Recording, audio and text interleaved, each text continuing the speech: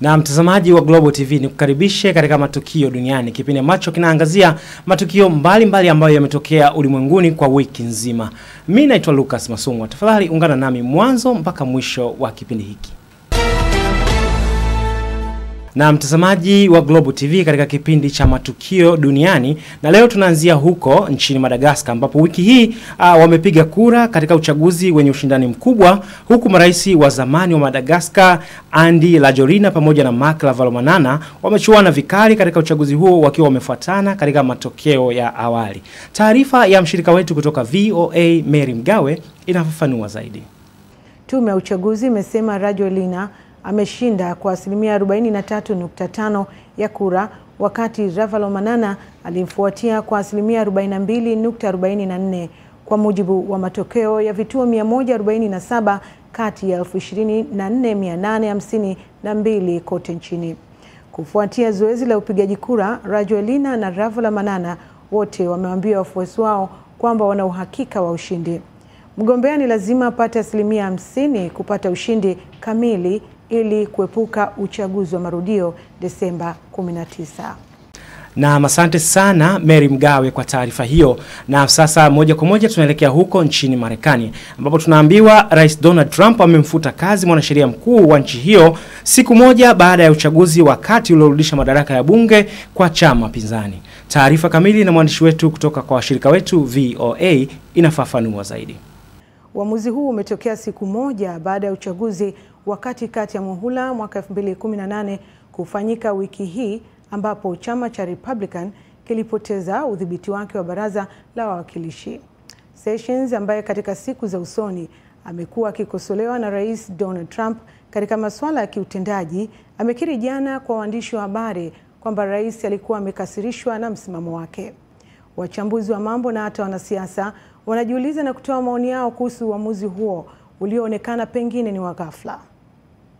Na mtazamaji wa Global TV na kwingineko, tunaambiwa huko nchini DRC uchaguzi utaendelea kama ulivyopangwa kuruhusu mabadiliko, huku vyama vya upinzani mashariki mwa Kongo vikisema ni vyema uchaguzi mkuu uendelee kama ulivyopangwa Disemba 23 ili kuruhusu mabadiliko katika nchi hiyo. Taarifa ya mshirika wetu kutoka VOA Hostel Malizika inafafanua zaidi. Kukiwa kumebaki siku chache kabla uchaguzi ufanyike hapa Jamhuri ya Kidemokrasia ya Kongo, vyama vya upinzani hapa Kivu Kaskazini vimesema kwamba kinachohitajika hivi sasa ni kwenda kwenye uchaguzi kwa sababu lengo lao kubwa ni kuona Rais Joseph Kabila anaondoka, kama anavyozungumza Adalbert Kiyenge, mmoja wa vyama vya upinzani hapa mashariki mwa Kongo. Sisi kama vile wapinzani hapa ku province ya Nord Kivu tunasema ipande juu ishuke chini, tunapaswa enda kwa uchaguzi tarehe 23 Desemba, kwa sababu sisi kwetu tumepigana vita, tumepigana liti tumefanya ni kwa sababu bwana Kabila aondoke yeye na wale wote wanaomzunguka, kwa sababu wameharibisha nchi sana na wametesa wakongomani sana. Sasa tunataka tujikomboe wenyewe. Ya kwanza uchaguzi ikue na Kabila atoke, aondoke, kwa sababu sisi hatutaki tena kumuona pale kisha hii mwezi wa Desemba. Nchi yetu ni nchi yetu, Kongo ni yetu, tutaenda kwa uchaguzi. Bwana Kabila aondoke kwanza. Hii mambo ya kumfuta tutaiona nyuma, yeye aondoke kwanza. Upande wa vyama tawala ni kwamba kinachohitajika ni kuweka uhusiano kati ya vyama tawala na vyama vya upinzani ili uchaguzi usizue vurugu. John Shabani ni kutoka vyama tawala vinavyomuunga mkono Rais Joseph Kabila na kwa sasa vikimuunga mkono Emmanuel Shadari ambaye ni mgombea aliyetangazwa naye Rais Joseph Kabila. Nchi yetu kuna tension kubwa sana katika hii kipindi cha uchaguzi, na wakati sote tunataka uchaguzi wa amani. Kwa kuwa tunataka uchaguzi wa amani, tutumikishe njia zote ambazo zinaweza zikatoa tension, ikiwa pamoja na namna yetu tunaongea na wananchi. Iwe watu wa serikali, iwe watu wa vyama vya upinzani, vyama vyote vya uchaguzi, tutafute lugha ya amani. Hussein Malivika, Sauti ya Amerika, Goma. Na mtazamaji wa Global TV, taarifa hiyo kutoka kwake Hostel Malizika inatupa wasaa wa kwenda mapumziko mafupi, na tukirejea tutaendelea tena na matukio ya wiki duniani. Tafadhali baki nasi.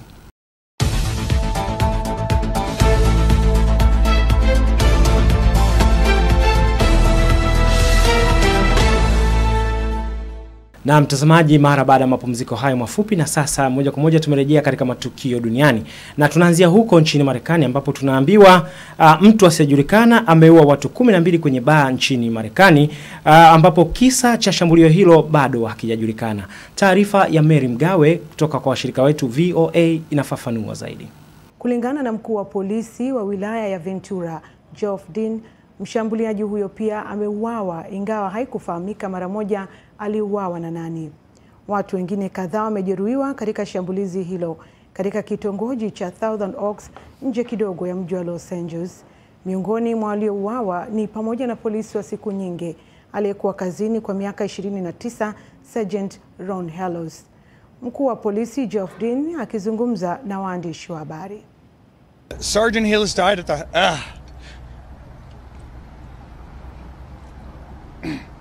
The sergeant passed away at the hospital. Sergeant Hellos amekufa baada ya kufikishwa hospitali. Hakuna sababu yoyote tunayoifahamu mpaka sasa katika mauaji haya mabaya.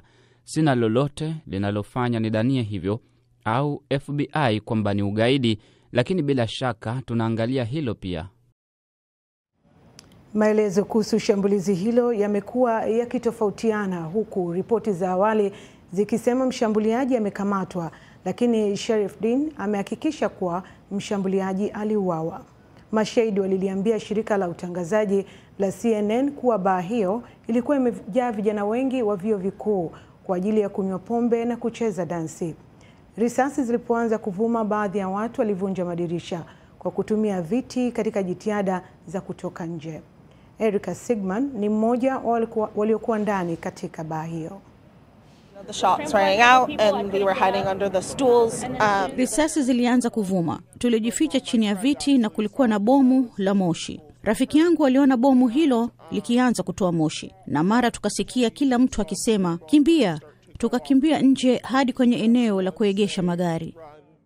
Na asante sana mwenzetu Mary Mgawe kwa taarifa hiyo. Na mtazamaji, bado tukiwa tumesalia huko nchini Marekani ambapo wiki hii wamefanya uchaguzi mdogo wa viti vya ubunge, ambapo mwanamke mdogo Ian Omari mwenye asili ya Somalia ameingia katika kinyang'anyiro hicho. Taarifa ya Abdulazizi Othman kutoka kwa washirika wetu VOA inaarifu zaidi.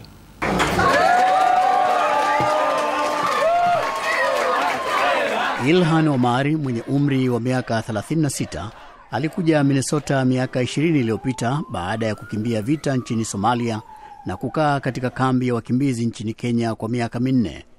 Omari anatazamiwa kumshinda kiraisi mpinzani wake Republican Jennifer Zielinski katika jimbo ambalo lina wademokrat wengi. Endapo atashinda, anaweza akajiunga katika bunge na mwanamke mwingine Muislamu Rashida Tlaib kutoka Detroit, ambaye naye anatazamiwa kushinda kiti katika baraza la wawakilishi. Omari anasema akienda Washington atapambana na sera za Rais Donald Trump, ambaye alianzisha sera za kuzuia watu kuingia nchini Marekani. These policies are very dangerous. I think they go really against Sera hizi ni za hatari. Nadhani ziko kinyume kabisa na thamani ya taifa hili. Natumai kwenda Washington na watu ambao tuna mawazo sawa na kumwajibisha kwa sera anazoleta za hofu na mgawanyiko. Do you solemnly swear or affirm that you will support the Ilhan Omari aliweka historia mwaka 2016 alipoingia katika baraza la wawakilishi la jimbo la Minnesota na kuwa Marekani Msomali wa kwanza kuwa mbunge katika jimbo hilo ambalo lina idadi kubwa ya jamii ya Wamarekani wa Somali. the chance of using politics as a tool to create positive change. Mabadiliko ya kutumia siasa kama chombo cha kuleta mafanikio ndio ambayo amenipa nguvu ya kuingia katika siasa na kupanua demokrasia yetu imfikie kila mtu na kugombea kiti hiki ili kuleta sera ambazo zitasaidia watu. To move our state. Katika mwaka ambapo idadi iliyoweka rekodi ya wanawake wanaogombania viti, Omari ametia moyo wanawake wengi Waislamu katika taifa hili, ikiwa ni pamoja na Hodan Hassan ambaye anagombania kiti katika baraza la wawakilishi la jimbo la Minnesota. The reason why many women are running are two things. Sababu ya wanawake wengi kugombea ni mbili. Kwanza ni lile vuguvugu la kupinga unyanyasaji wa kingono ijulikanayo kama Me Too. Pili ni Donald Trump ambaye anaendelea na tabia ya kutoheshimu wanawake. Uchaguzi huu wa katikati ya awamu unafanyika wakati Marekani iko katika mgawanyiko mkubwa wa kisiasa. Hassan anasema wanasiasa wanatakiwa kuleta umoja na kueneza ujumbe unaounganisha watu.